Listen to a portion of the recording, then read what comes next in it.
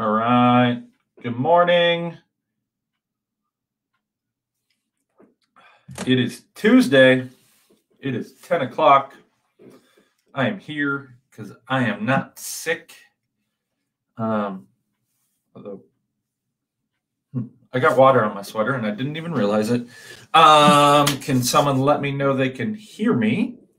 Good morning, Allison. Hopefully that means you could hear me. Yeah, so it is Tuesday. Good morning, Barbara. And we will talk about taking thoughts captive again. We'll continue on in Philippians chapter 4, verse 8. So if you have a Bible and you want to grab it, go for it. Before we get going, though, great. Glad you can hear me. Thank you, Allison. Good morning, Jill. There is a potential for quite a bit of snow this coming weekend. So keep your ears out or your eyes out for if we feel the need to cancel service or if roads are shut down or all that good stuff. I'm kind of hoping there's some snow. I don't hope that we don't have service on Sunday, but I hope there's snow so I can take the kids sledding because that'd be fun. And yeah, and then maybe we curl up by the fire and have some coffee and tea. Scott does not want snow, but it cut off the comment. So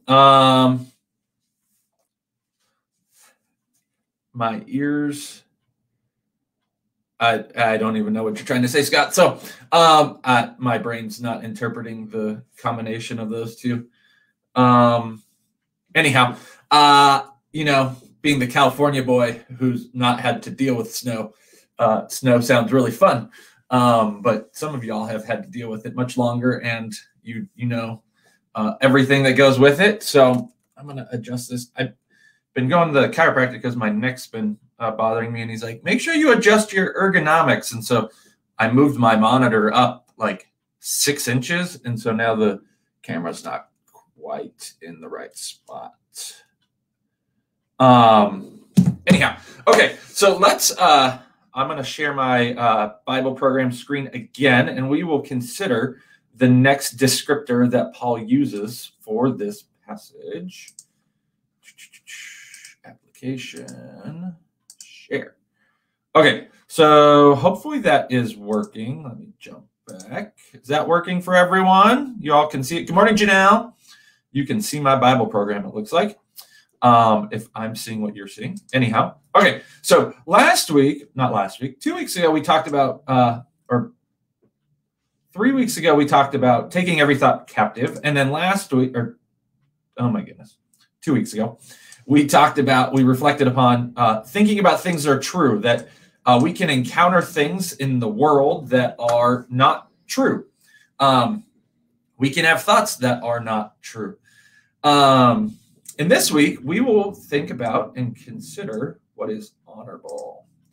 And what's interesting, as I was reading for this particular word, as I was trying to do some studying on it, is the multiple commentators noted that what Paul is actually doing here, he's actually redeeming and using Greek terminology for virtues. And so these are actually kind of ideas that aren't explicitly biblical. So finally, brothers, whatever is true, whatever is honorable, whatever is just, whatever is pure, whatever is lovely, whatever is commendable, if there is any excellence, if there's anything worthy of praise, think about these things. These are things that would have been common to the culture at the time, that they would have, Plato, Aristotle, Socrates, all those guys would have, before Paul was born, would have encouraged society to have these virtues and to think about these virtues and to consider these virtues. And for Paul, he's taking it and he's couching it in Christian understanding. So it doesn't just stop with what society would define as virtue, because he says, whatever you have learned and received and heard and seen in me, practice these things, and the God of peace will be with you. And so Paul is taking these Greek ideas of virtues and using them and applying them and taking them into Christian context. So when Paul says whatever is true, he's obviously going to mean it in light of Christian context. When he talks about whatever is honorable, it's going to be in light of Christian understanding, in light of the scriptures, in light of the gospel, in light of what Jesus did and showed on earth. So for Paul, whatever is true would be the reality that God created the universe, not Zeus and some other god having an argument and creation coming into existence, or the idea that Gnosticism, like spiritual is good, physical is bad.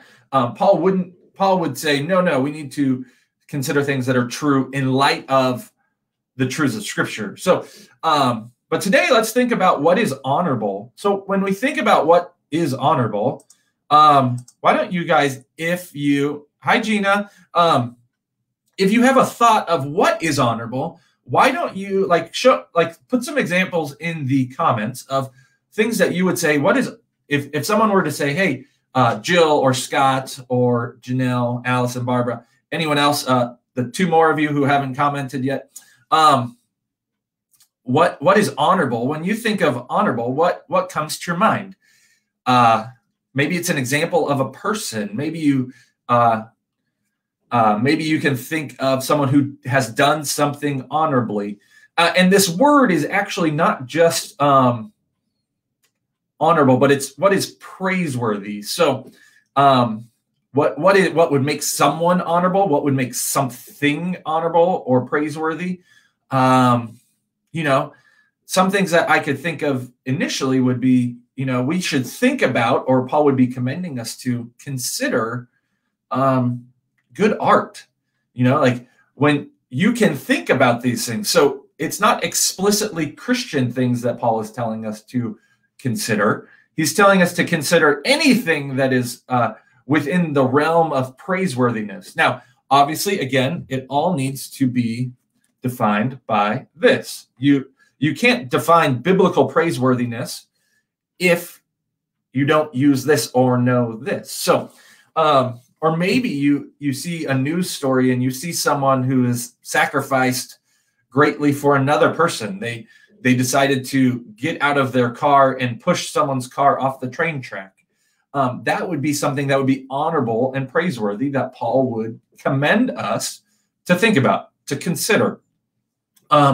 Or you see someone who is committing funds or money to a great cause, who wants to solve a problem in the world.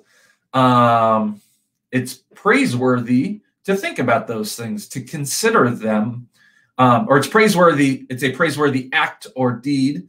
And so we should consider those things and how they can spur us on. And so what's really interesting about this is I think sometimes we have a hesitancy to look outside the Christian world, outside the church, for things that are worthy of our consideration. And yet Paul here is telling us to consider these things that are honorable. But at the same time, what that means is we don't want to think about things that are dishonorable. So we don't want to spend our time focusing on things that are dishonoring, whether it be things in society or things in the church. That doesn't mean we don't acknowledge them. Yeah, that's a great example. Jill said CareNet is honorable.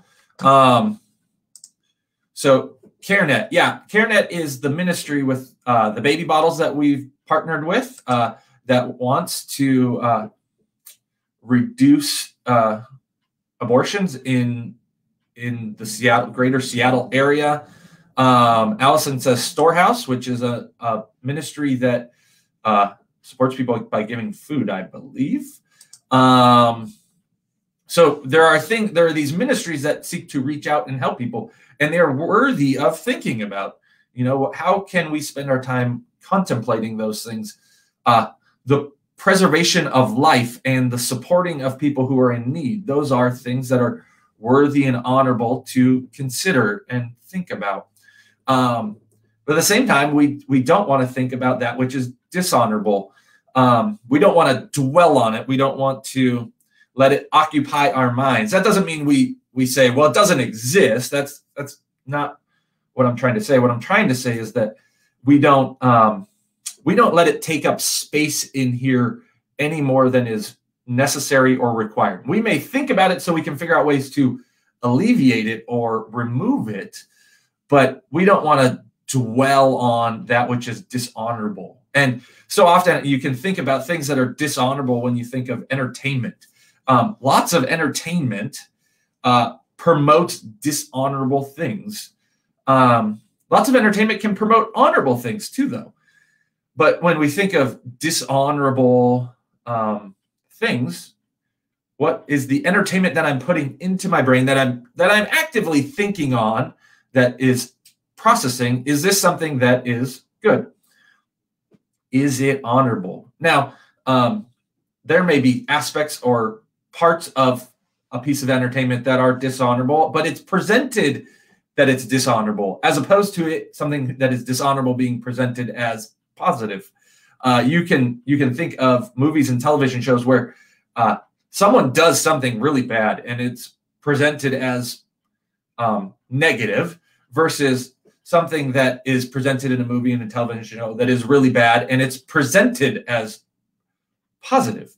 The thing that comes to my mind, the illustration of that, is in Avengers, the Marvel superhero movie. There's a character named Thanos, and he is striving to get these things called the Infinity Stones. And the reason he wants to do that is to fix the universe, because the universe is using up too many of the resources. So what does he do? He gets these Infinity Stones and he essentially becomes godlike. And at the end of one of the movies, he snaps his finger to eliminate half the life in all the universe.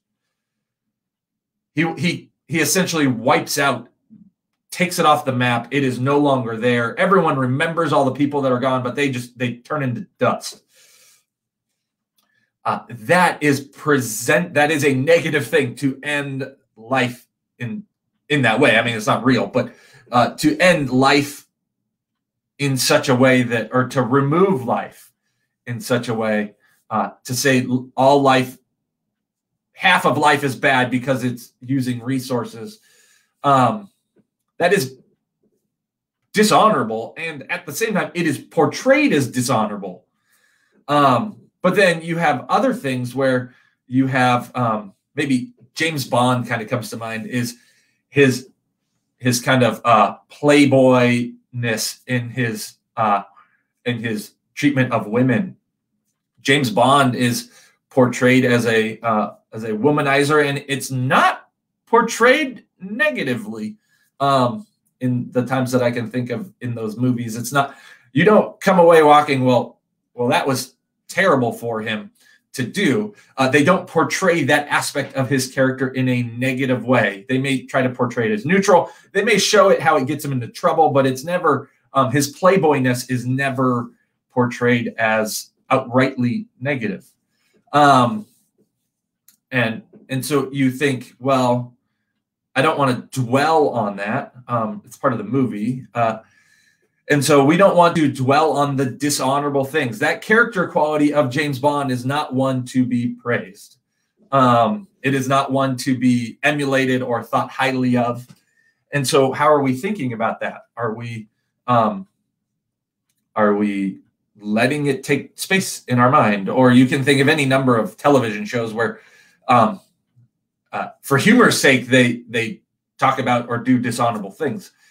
And so what Paul is commending us to is to be thinking and considering about honorableness, things that we want to praise. So as we take our thoughts captive, we want to make sure that the thoughts that are playing in our mind are honorable thoughts. And so as you go about your week, this week, I want to encourage you to consider, are the thoughts that are going on in my head thoughts of honorable things or dishonorable things? Now, Again, that doesn't mean you avoid thinking about dishonorable things in all contexts, but you need to think of it in appropriate ways, not